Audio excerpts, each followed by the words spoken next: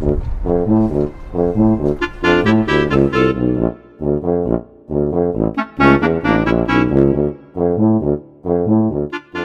town is really a little Holland. Pella was founded in 1847 by a group of 800 Hollanders who came from the Netherlands with their leader, Hendrik Peter Schulte, to find religious and economic freedom. There are a lot of windmills in Pella because there are a lot of windmills in the Netherlands. We have several that are decorative. We also have the Vermeer windmill, which is the tallest windmill, working windmill in the United States. It's 125 feet tall and it grinds wheat. I enjoy volunteering here at the mill.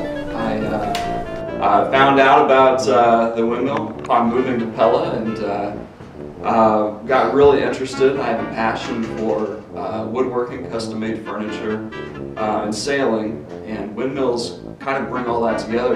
The whole cap can rotate 360 degrees. But why is that? We want to be able to point the windmill into the wind to be able to mill grain.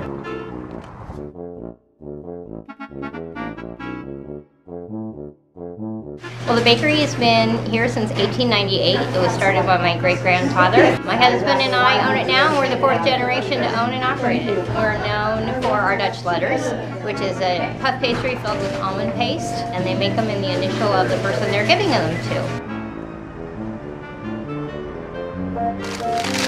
You are at Inbelt Meat Market in Pella, Iowa. We've been here since 1941. We have our Pella bologna. That's kind of put us on the map. And then we do 3 different flavors of beef jerky. And since this was a boyhood home of Wyatt Earp, we call it the rugged Wyatt Earp jerky.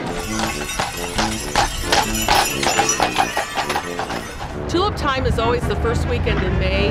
About 200,000 people descend on our little town of 10,000 over 3 days. People are in Dutch costumes, there are parades, scrubbing streets, Dutch dancing. It's a fantastic time to come and visit Pella, and the tulips are always gorgeous.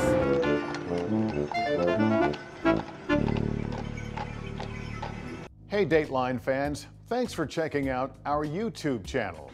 Subscribe by clicking on the button down there and click on any of the videos over here to watch digital exclusives and original content from the creators of Dateline.